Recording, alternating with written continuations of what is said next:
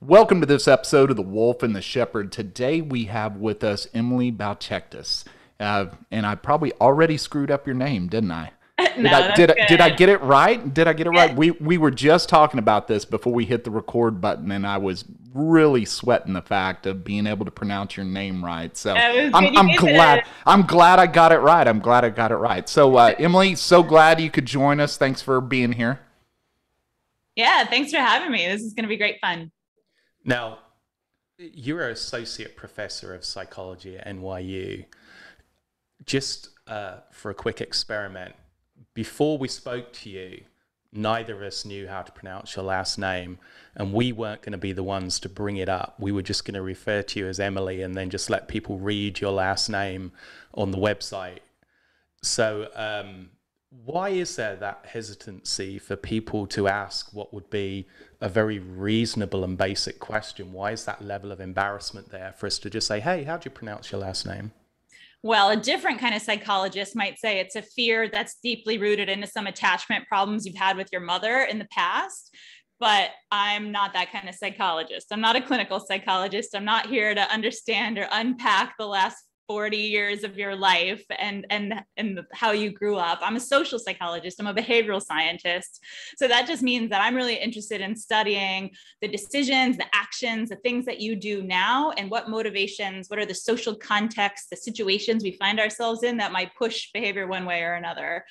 But probably experience. I have a lot of experience with people mispronouncing my name, and you don't know that. So maybe you didn't think to ask me about my name, but I knew I should probably give you a heads up. Yeah, Right. we could Well, have probably guessed that a lot of people mispronounce it. yeah, that's Yeah, true. And we have names that are pretty easy to pronounce, so we don't yeah. have to worry about that. They both are pronounced just like the Well, they're written. both English as Well, well. that is true. Where's your name from, actually?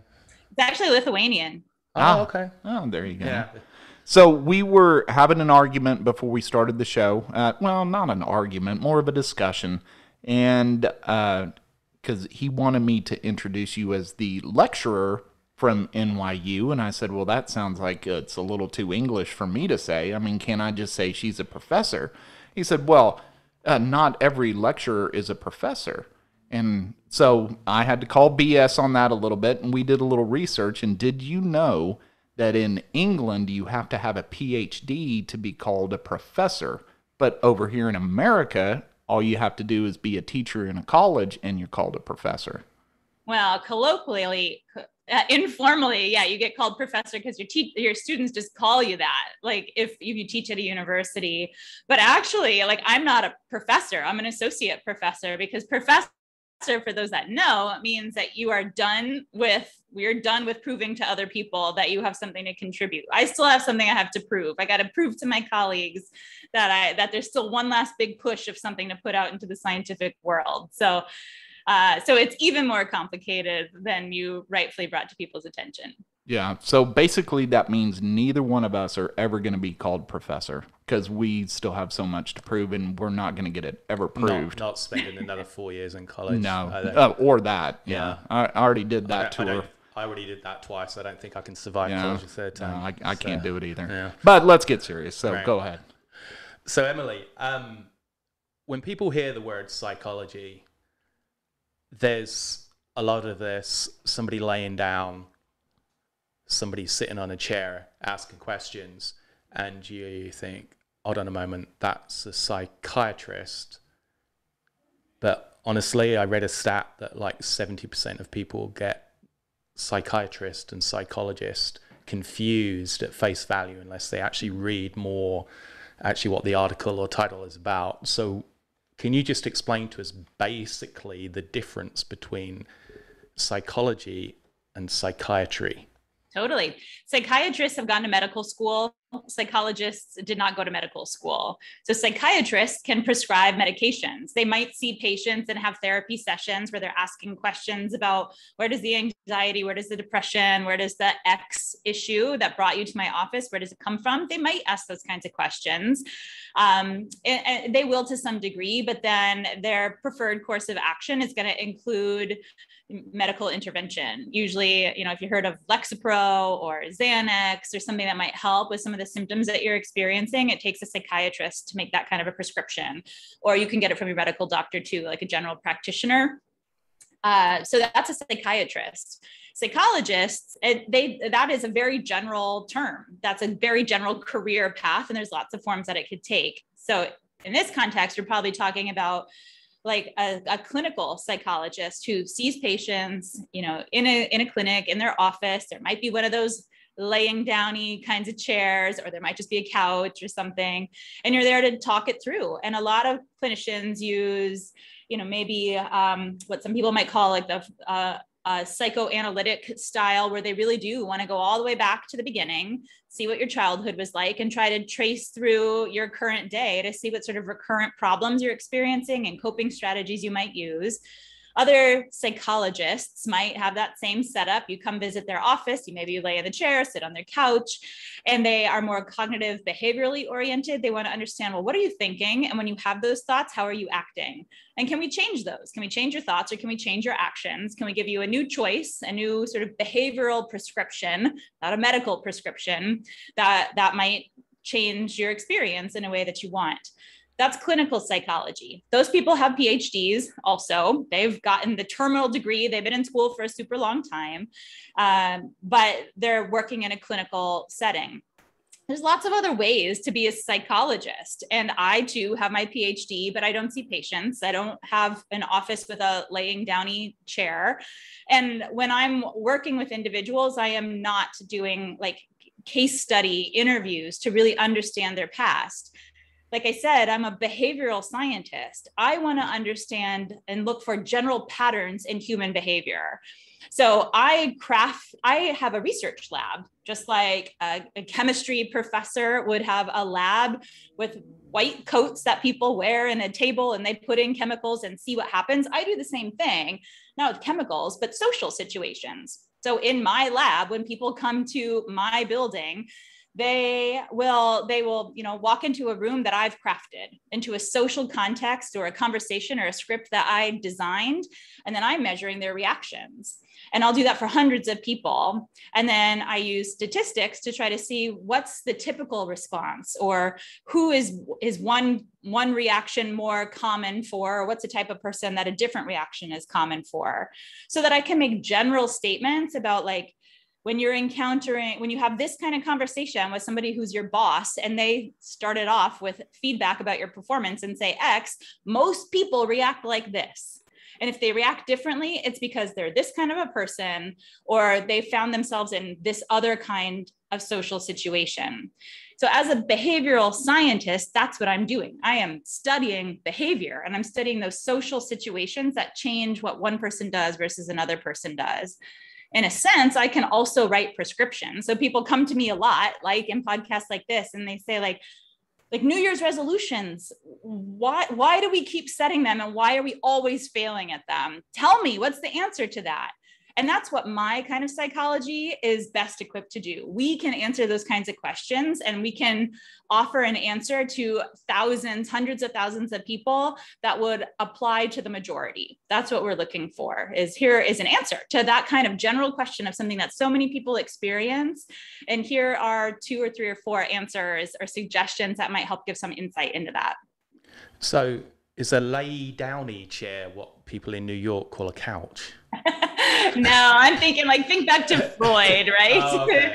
Where it's like a chaise lounge that you can really luxuriate in. That's when I'm talking about that lay downy couch. That's way too many syllables for Texas. Right, yeah. So my thoughts about psychiatry has always been somebody basically applying a very strict set of rules and protocols under the guise of trying to get your patient to be existential, when in reality they tend to be guided to a specific box a psychiatrist wants to check.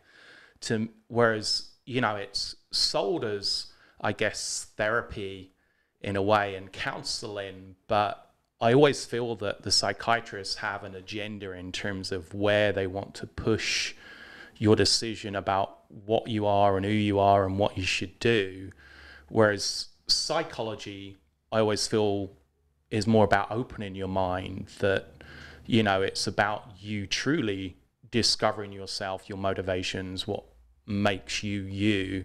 So I kind of have the opinion that psychiatry and psychology tend to go a little bit in opposite directions from each other. Yeah, I totally understand that. And I'm sure that resonates with a lot of people who maybe have had good or bad experiences in one of those areas. But really, anybody who's good at their job in these spaces is going to be open-minded. You know, like medical doctors, as a psychiatrist is, who decides, you know what, everyone's problem is anxiety. That's the problem. And then decides that they're going to see patients with that in their mind, that your problem is anxiety. And I'm just waiting for you to tell me something that confirms you have anxiety because I really like this drug and think that that works. That's not a good doctor, right? They're going to misdiagnose people in instances and maybe prescribe the wrong course of treatment. So that's not a good doctor who would see the world through that kind of monocular lens, like just through that one field of view. But I'm sure those people are out there, as those people are in any field. They want to think that their way is the right way and they don't want to entertain other possibilities. It is not to say that that kind of thinking or that kind of problem does not show up in other forms of therapy that a psychologist might do. And in fact, you see that because they have specializations. Some people specialize in cognitive behavioral therapy, or some therapists, psychologists specialize in, attachment theory. And they think it comes down to attachments you formed as a child will have a lasting impact on the relationships that you have for the entire rest of your life. Now, that's their area of focus because when they were studying in school, that's what they thought made the most sense. And they really dove into that area and became an expert. And so if you're looking for a therapist or you're looking for a psychologist, they almost all have websites, or, there's like Psychology Today will tell you the backgrounds of these people. And it'll give you words like that clue you in into, well, what do they think is the best way to help people when people are coming in saying like, I don't like what's happening in my life. That's what leads people to find a psychologist, right? People don't come in and say, everything about my life is fine. Let's talk about it for the next 6 months, once a week for an hour, and I'll pay you, $200 an hour. Like, they hardly come when things are great. They come because there's a problem that I want solved. What I am doing isn't working. And so somebody will say, I think we should do that through cognitive behavioral therapy. Let's solve that issue this way, or let's solve it by studying your attachment issues, or let's solve it through medication because that is my area of expertise. So, everybody sort of sees the world through their own lens, and that there are options that are on the table that they don't necessarily entertain because that's not their specialty. That's not what they think is most effective. So you're right about maybe psychiatry pushes in one agenda, and that is true to some degree, but that's true about every different profession. And that's why we're looking for experts to help, but we should just be aware of that. When you're choosing an expert, you're also choosing sort of a course of action that they think is going to work. I'm choosing to go down this path using this tactic with you. Yeah, that makes sense. And kind of going back to what you were saying about you have your little lab, right? And, you bring people in, you put them in these situations that you're observing, you're looking for stuff. It kind of reminds me of the study, and this is a famous study, so I know you know this one, where there's like 5 dudes and they're sitting at a table and they're saying, okay, which one of these lines is longer on the board? And all 4 of the people say the shorter line's actually longer, and the 5th dude kind of gets peer pressured into saying, well, I know that line's longer, but everybody else is saying this one is really the long line. So, he raises his hand with them, and it's kind of that famous, and I know you're shaking your head, you know the exact one. So I'm leading into that with like social media and Instagram and all that good stuff that kind of puts that peer pressure on now. Are you seeing a lot of kind of a change in people's mind being so manipulated, I'll use that word, of what's going on with social media and the whole, how many likes did I get on that? And we're changing our psyche because of that? Yeah. So manipulation is an interesting word. And that resonates with me too, that we're being manipulated. When we say manipulation, though, a lot of people get turned off and they're like, that doesn't happen to me. No one's going to manipulate me. I am independent. I am free.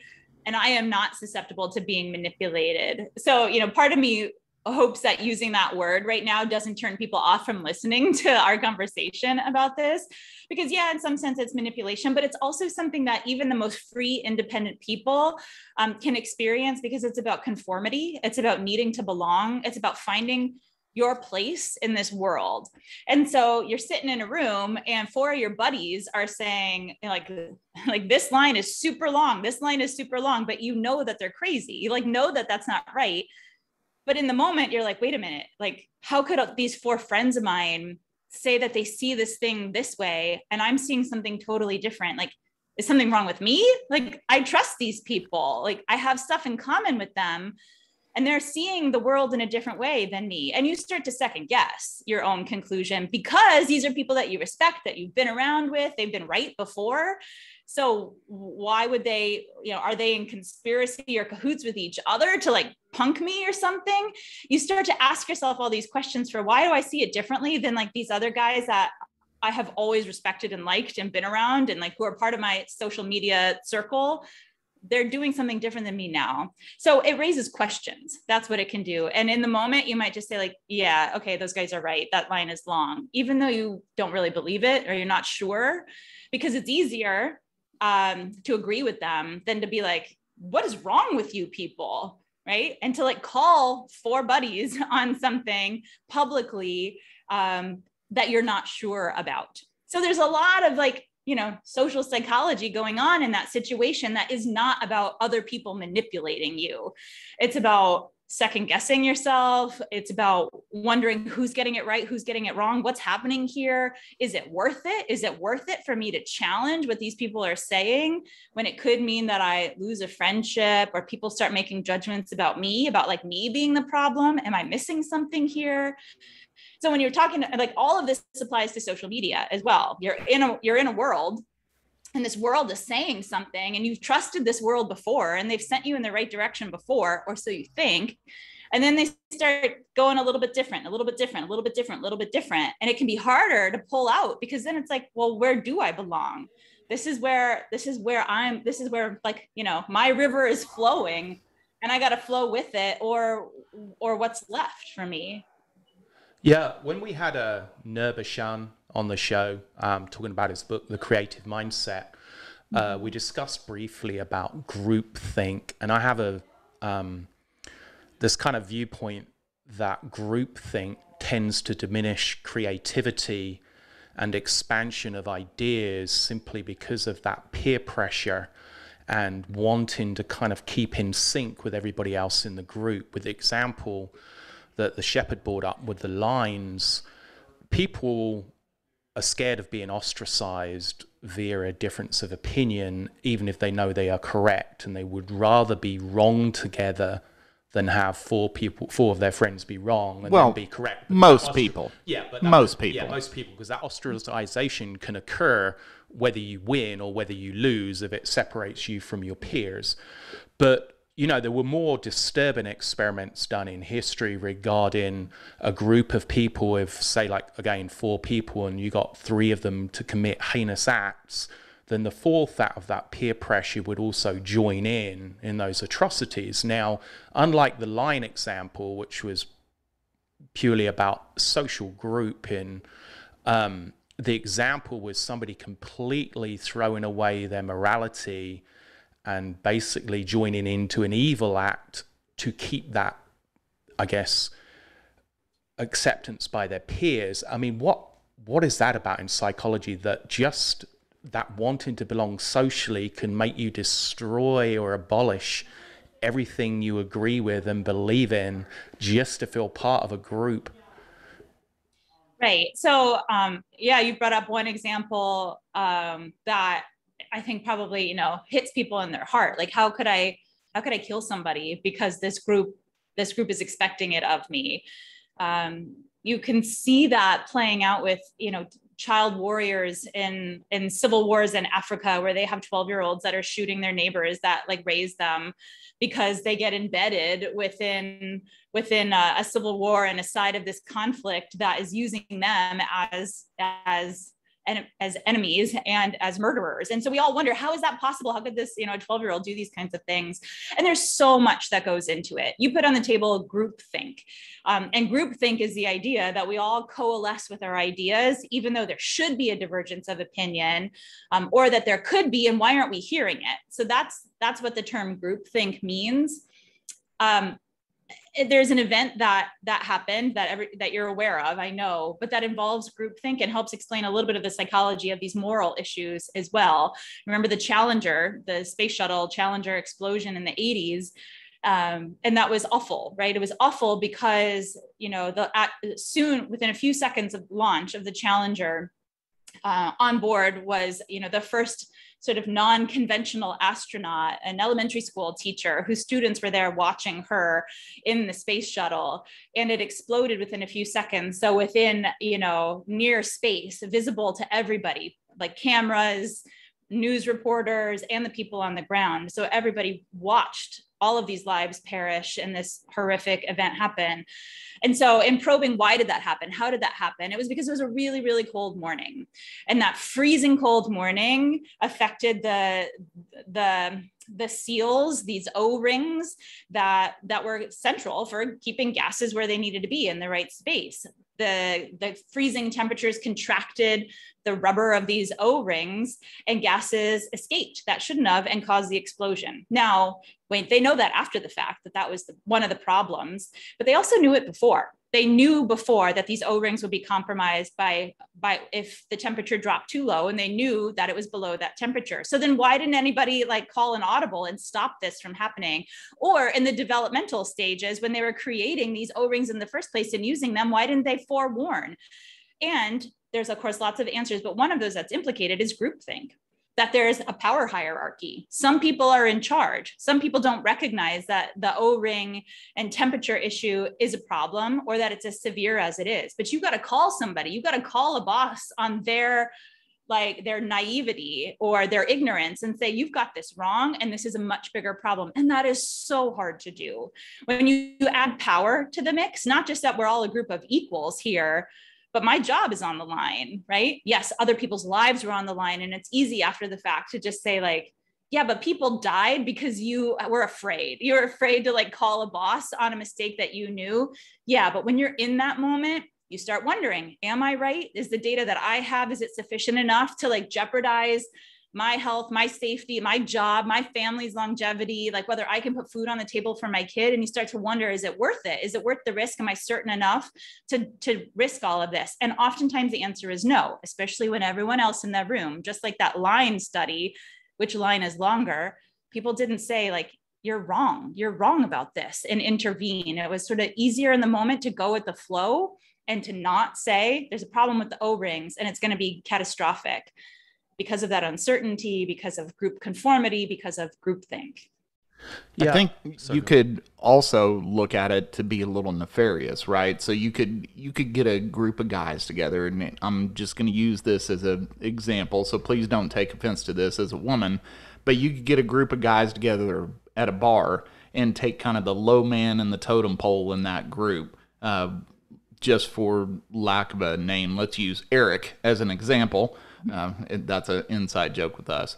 But you could convince that guy to say, hey, go hit on that woman over there, even though everybody at the table is saying, yeah, you really shouldn't do that. But you could turn around and convince him with that peer pressure, with that group think, to turn around and actually do something he wouldn't do, and it would carry horrible consequences. Absolutely. Possibly. You used the wrong person for that example, didn't you? Yeah, I kind of did. Yeah, I kind of did. Because I'm realizing, yes. Maybe. Well, let's not go down that road. Let's go. No, yeah.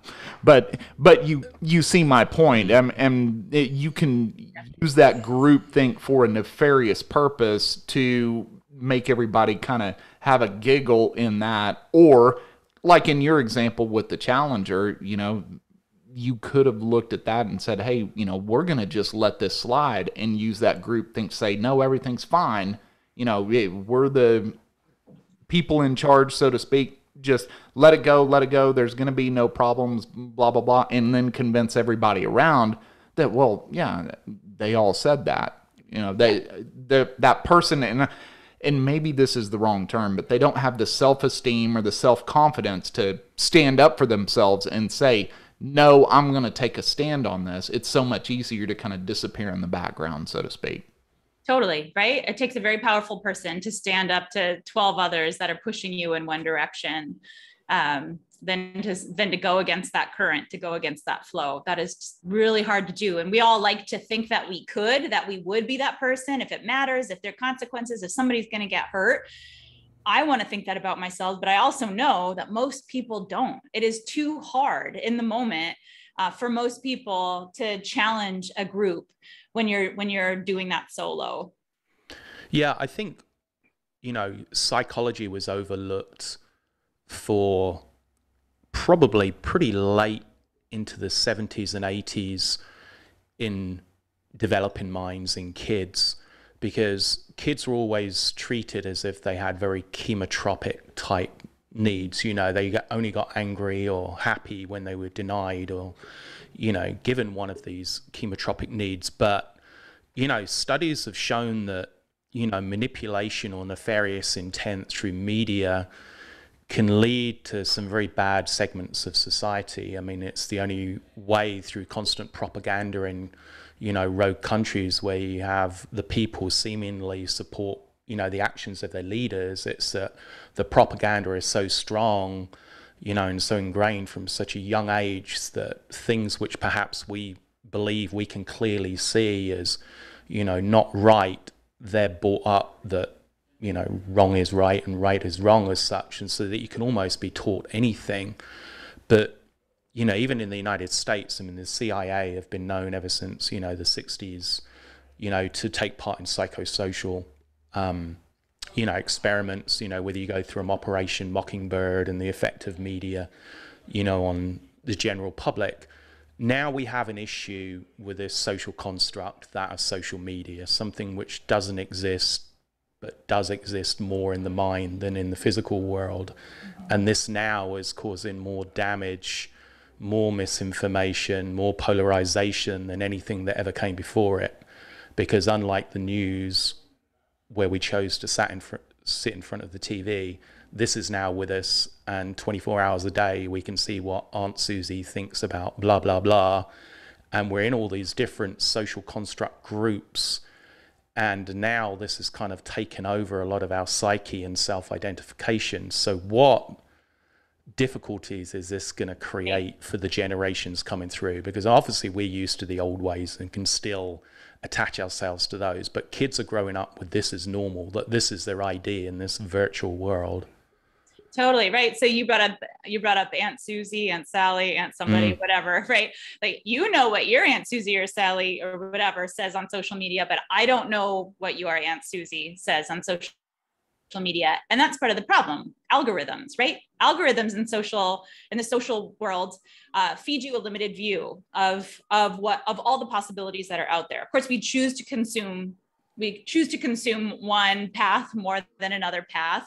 And that's reinforcing with the way that like Facebook's algorithms work. It sends you stuff that it thinks you want to see so that you continue to engage with it, which just further, isolates you from other perspectives. A couple of years ago, I was in Beijing to teach a summer class there. And on the very first day, they were very gracious hosts welcoming us to Beijing and wanted to show us around some of their most iconic places and landmarks. We went to Tiananmen Square and there was a big obelisk that's in the middle. And I asked our tour guide, "Oh, what's that? What's the writing say?"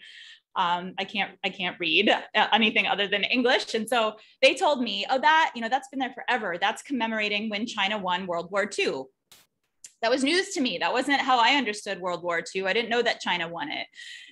But this was like a 20-year-old person at the time. And that is what they understood World War II to be, that they won World War II. And I wondered how that was. Like, oh yeah, like how did you win? And they said, because we got Japan to leave China, we won World War II.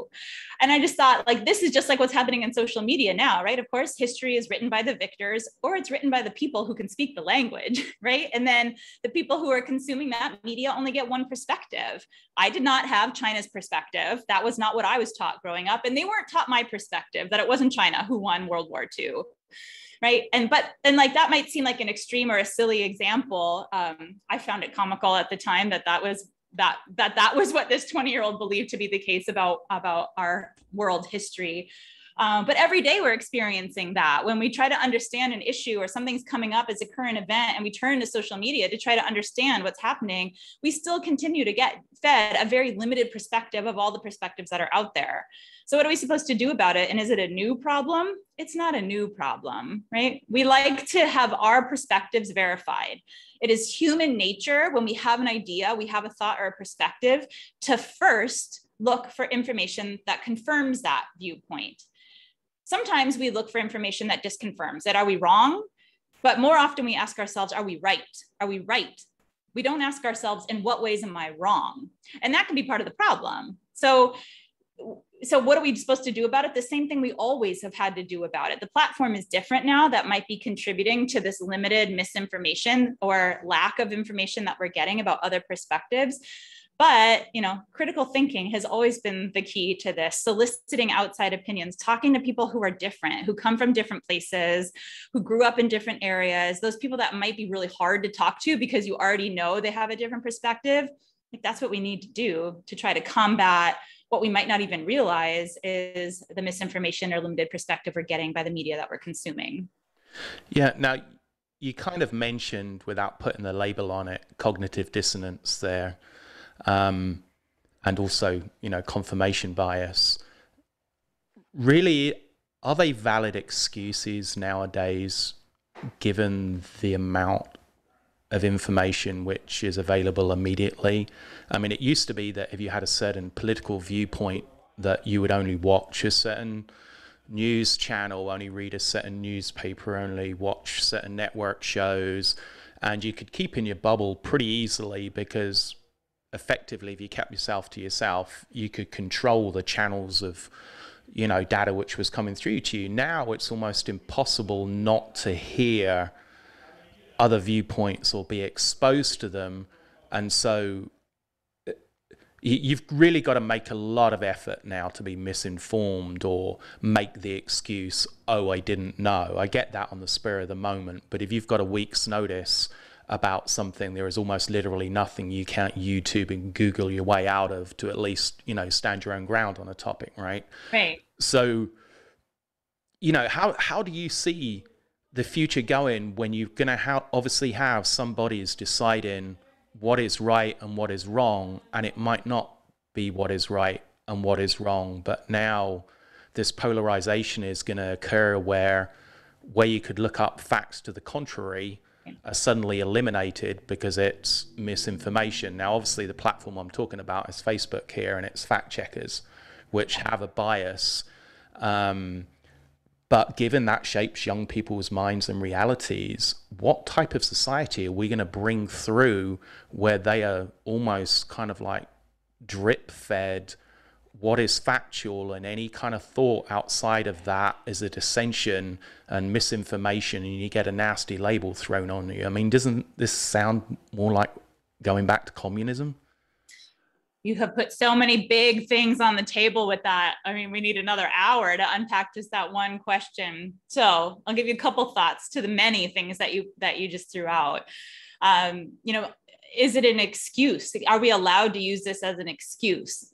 No, we're not allowed to use it as an excuse now because, but I can understand why people might want to, or they might still, this might still be a problem that they experience, even if they don't want to use it as an excuse, because there are biases in the way that our brain works. Our brain has evolved to use different shortcuts and have different heuristics to help make sense of all of the information that's out there in the world.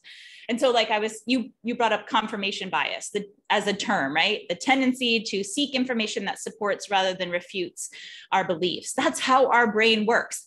And so, no, we don't get to use that as an excuse and just say hey, everyone's brain works that way, because we know it's a thing. And a lot of people talk about it. So yeah, that might be how your brain works, but it's still your individual responsibility to do something better than what your brain has been built to do for you, to help you make a decision really quickly. You need to slow it down, and you need to look for information that suggests you might be wrong to test whether you're right.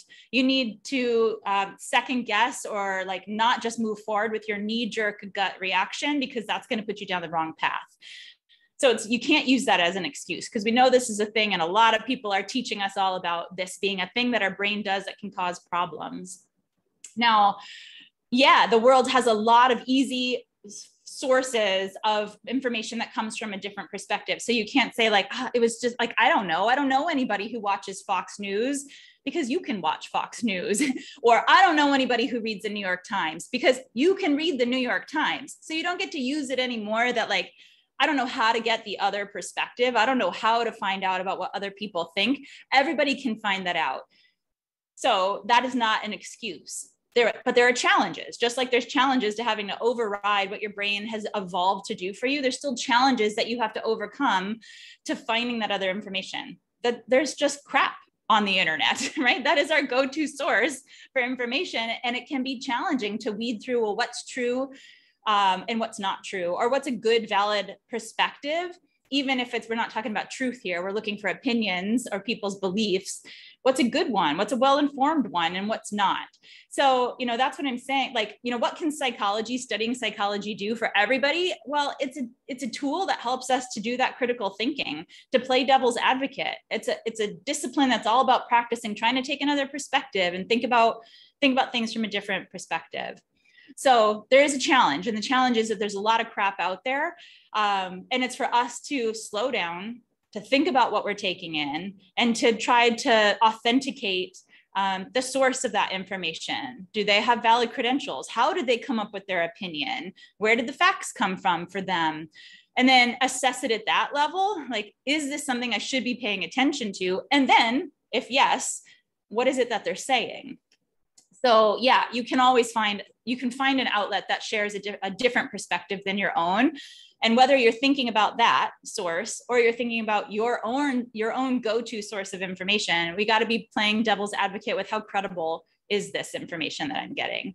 And just the last thing is yeah, the information is super easy to find out there. It's challenging to know what's good and what's bad information, but we also have limited time. So yeah, the information is plentiful, but our time to take it all in is limited. We all have lots of things we're doing with our life.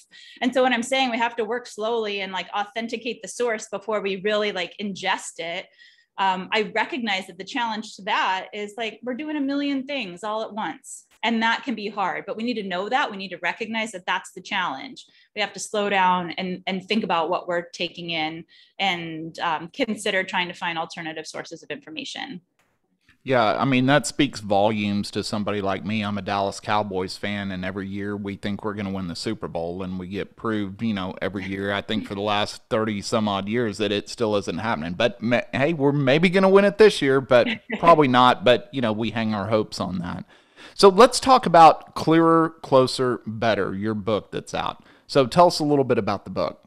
Sure. The book is, like I've been talking now, it's about finding new tools, giving people new tools that might not be their go-to strategies for how to overcome challenges with whatever their goal might be. We're talking about, gaining more knowledge in this conversation and dealing with what are the pitfalls of social media and how it's causing problems for our society.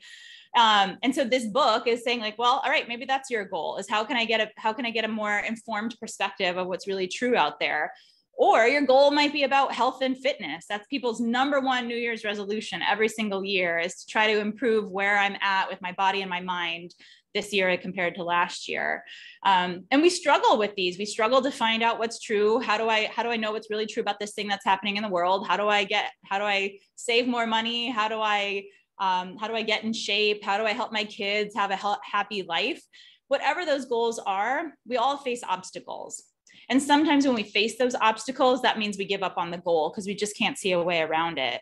And then we're disappointed with ourselves, or we have to try again at some other point. So what this book does is offer sort of a list of what are the obstacles that are pretty common, regardless of the goals you might be experiencing that we face. And then what can you do? Here are 4 different solutions that can show up in different ways that you might try instead. So it's not offering a formula for how do you get $1 million by next week and lose 20 pounds? That's, there's no formula that can tell you how to do that. But it's about offering you alternatives to increase the odds that you get further in the things that you're trying to accomplish in your life. Now, understand you went on Good Morning America, right? Yeah. Now, was that to talk about your book. Yeah. There is a reason behind this question, by the way, because I hope so, because you have me completely lost. Because the average viewer of Good Morning America is like normally people who spend about 10 minutes on Facebook trying to find out what type of potato they are. So the reason I mentioned that was, what is the target audience for your book? Because obviously somebody with an interest in psychology wants a fresh or current, popular view to make sure, they're kind of like in sync of what's going on and the latest thought trends and stuff in the field. But who do you aim your book for? Yeah. If you've got somebody who is beginning to understand that, being existential, being more insular, trying to, reach in deep, but then also reach out wide, might be something for them, which is why, again, people as they get older tend to be more open to, meditation and finding other sources of comfort and peace and de-stressing. Who is your target audience for your book? The target audience is literally everybody, because we all have goals that we all struggle to meet. I have asked this of thousands and thousands and thousands of people. Have you ever set a goal that you struggled to meet? And no one has ever said no.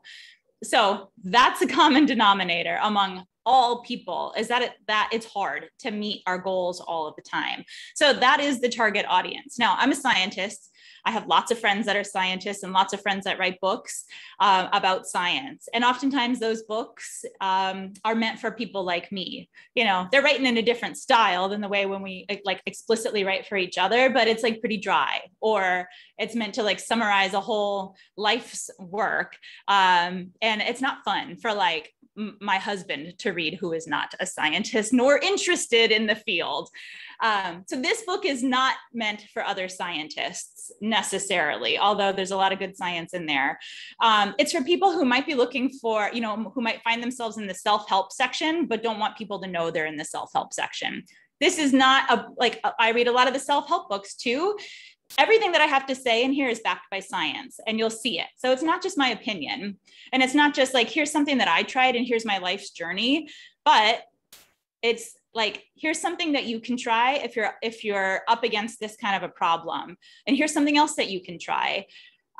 It's not meant to be dry. It has a lot of really interesting case studies of really cool people that I've met along the way. Like, I was at a party once and met this guy who I found out professionally, he's a skydiver. He jumps for Red Bull and does amazing things. Like, his last thing that he did was jump out of an airplane at 25,000 feet, which is at an elevation where you don't have enough oxygen to actually sustain human life. So you're jumping out carrying your own oxygen tank, and landed in a net. And this team did it without parachutes. Jumped out of a plane at 25,000 feet, no parachutes on, having to hold their own oxygen, and landed in a net that they couldn't see when they jumped out of the plane because it was so high. And how did he do it? That's a cool story. How did they do this? They pulled in teams from like the last Iron Man film, and people who worked for NASA, people who construct like where airplanes land, and the different lighting systems that they use to sort of triangulate a pilot into the right, at the right elevation, at the right space. So like a really cool team came together to make this whole thing possible. And I don't jump out of planes. I don't want to jump out of a plane. And if I did, it would have to be with a parachute. But his story actually is relevant to all of us. The take-home message of how do they make this thing happen, like the answer to that is something that all of us can use, and it can help us exercise better. It can help us save for retirement.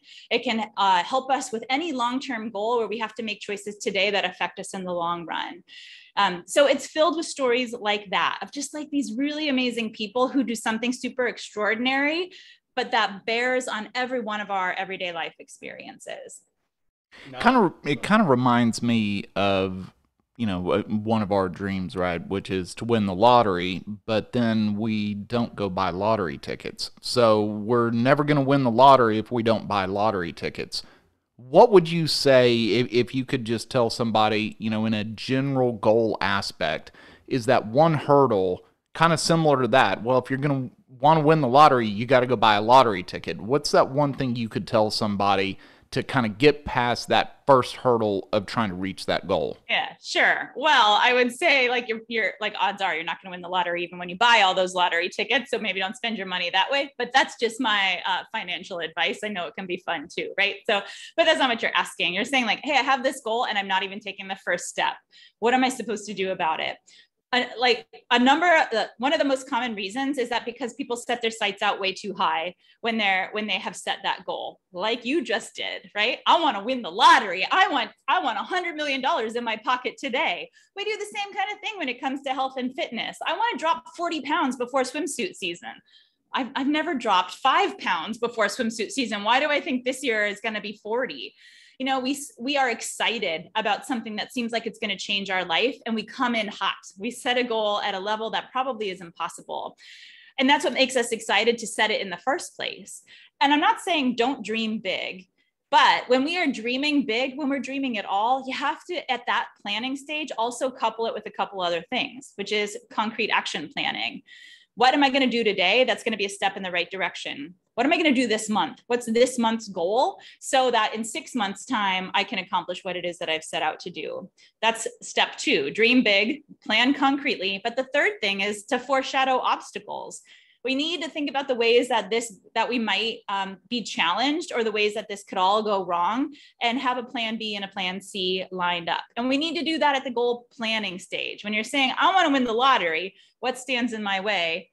I don't have enough money that disposable income to invest in it, right? And so what am I going to do about that? Well, I got to start saving so that I can spend money on the lottery tickets, so that I then can try to accomplish my goal of winning $100 million. People who do that, who dream big, plan concretely, and foreshadow failures or think about those obstacles, increase the odds of success. The last story I'll leave you with on that topic is from Michael Phelps, right? Renowned international swimmer. Back in 2008, when he hit the international stage in the first really big way at the Beijing Olympics, he was on the brink of doing something that no Olympian had ever done before, which is win 8 gold medals in a single Olympic game. He had already won 7 at the point of this story. And when he dove into the pool for the last competition for his 200-meter fly, like his thing, this is what he's known for, his goggles started to leak. As he had done 3 lengths of the pool, at the end of that, he just had 1 length left to go, but his goggles were completely filled with water and he was essentially swimming blind. Now, for me, that would have been the end of the day. I mean, I would never have been in the Olympics anyway. I can hardly keep myself afloat in the pool, but I would have completely panicked and thrown in the towel and said, well, that's it. Like, no gold medal for me, no Olympic history for me. I would have panicked, but he didn't. Instead, he did what his plan B already had been set up to be. He started counting his strokes because he knew exactly how many strokes it would take from him to get from one end of the pool to the other. He practiced for this. He practiced having his goggles filled with water. Sometimes his coach would rip his goggles off of his head as he was diving in for a practice run and smash them on the ground so that there was no way that he could get those goggles. So rather than panic and throw in the towel and think this is a failed goal, he just instantly switched to plan B. He won that 200-meter fly. It won him his 8th gold medal, and he broke Olympic history. He'd go on to have 15 more medals in his career. So a pretty cool guy, right? But I think that's a great example of, like, when you're in the moment and when you're facing an obstacle that could push you either way, like I either move through this or I'm done. That's not the time to start thinking about a solution. If that was the moment that he started trying to remember, like, how many strokes did it take for me to get here 10 seconds ago? It wouldn't have worked, right? He already needed to know what plan B was. And he and his coach and his team knew that. So they had practiced it. They practiced facing obstacles and moving through them so that it was an instantaneous switch. And that it didn't require resources in the moment to think about how is he going to move through this obstacle. So when you want to win the lottery, that's what you got to do. Dream big, plan concretely, and foreshadow failure. Now, I had one final question really to ask you before we wrap up today. And that was about the phrase social construct. Because over the last couple of years, we've heard this thrown about. For an example, gender is a social construct. Now, for me, that isolates whatever message it is they're trying to give across away from the rest of society who doesn't necessarily think like that and doesn't actually allow you to perhaps communicate really what the true goals of what you're trying to say is. So, like, if we say gender is a social construct, if you were reasonable, you would look at it and say, okay, this means that, boys and girls are brought up in traditional gender roles, and any aversion to that is normally corrected by society or parents, whatever. And so most people would be like, Yeah, I can understand that. I don't care which side of the political aisle you're on. Most people would kind of agree with that statement. But if that's the communication that you're trying to send, that, you know, society perhaps tries to pigeonhole people too early on, and in doing so puts barriers against progression, you know, for boys and girls in certain areas, simply because we're following these predetermined roles of males and females in society, I could get with that and understand that. But as soon as somebody says gender is a social construct, I completely turn off, and I don't care what it is you want to discuss, because you've already self-isolated yourself from society, saying society is the one which is wrong both traditionally and currently in these models of how it sees gender, and we're the only reasonable, forward-thinking people who have got the answers, and if you don't think like us, you know, you're scum of the earth. Do you think this whole, I don't know, almost imagined social construct of creating an argument, sometimes a straw man argument, around something is isolating people from actually having good discussion and allowing people to actually work through issues? So instead of people accepting other people's point of views, it actually creates more polarization by creating these social constructs based upon a tagline such as, you know, gender being a social construct. I mean, is this going to completely destroy conversation between groups of people who maybe have different views? Yeah. You know, one of my favorite authors to read and researchers to follow is Adam Grant. And I'm sure you've heard of his books too, probably one of his most famous. He co-authored, it was called Plan B, and and whatever. He's an amazing behavioral scientist as well, and who has written a lot of books that are all New York Times bestsellers. And he just recently put out a statement saying, you know, to say you're right doesn't mean the end of a conversation. It's the beginning of a conversation, because as soon as you say you're wrong, or you put out a really divisive, strong statement, you shut down the conversation. So all of which is to say, when we're talking about that statement that gender is a social construct, or race is a social construct, or X, anything, X is a social construct, for somebody who doesn't believe that, it shuts down the conversation. But also the other way, those people are saying that when they say gender is a social construct, they're trying to push back against maybe an alternative statement, which is gender is biological. And for them, they hear that in the same way as saying you're wrong. Like, I don't acknowledge your side. And so it's from both perspectives. Both perspectives, when they are making like these strong statements, are making it challenging for people in opposition to ever try to even have the conversation to expand or find nuance in the statements that they want to make. So, you know, in that instance, I would say, you know, coming back to what Adam Grant has to tell us, of like, have your first reaction be, say, like, I understand what you're saying. Like, oh, I get that you're saying that. This is what I'm hearing you say, and I have a different perspective, or here's my perspective. Will you listen to it? And not just placate, you know, not just say like, you know, I hear you. That's so, you know, I hear you. Yeah, but I think you're full of shit, or whatever. Like, this is not true. We need to really mean it. And that's why he's suggesting saying you're right, or this part of what you're saying is right. I get that. And here's what I'm thinking, so that conversation can happen. But when you just lead with, I believe X, and someone says, I believe the inverse of X, what are you supposed to do with that? We have no common ground to even start to understand why. Where are you coming from? Why do you believe that gender is innate? Why do you believe that gender is societally constructed? To understand the other side, you got to listen to the other side, but we can't do that when we start first by saying you're wrong, which is the way that a lot of people hear it when you make just these bold statements on either side about what your perspective is, without acknowledging that there's a possibility for somebody else to also even have a bit of their thinking be correct. Yeah, makes sense.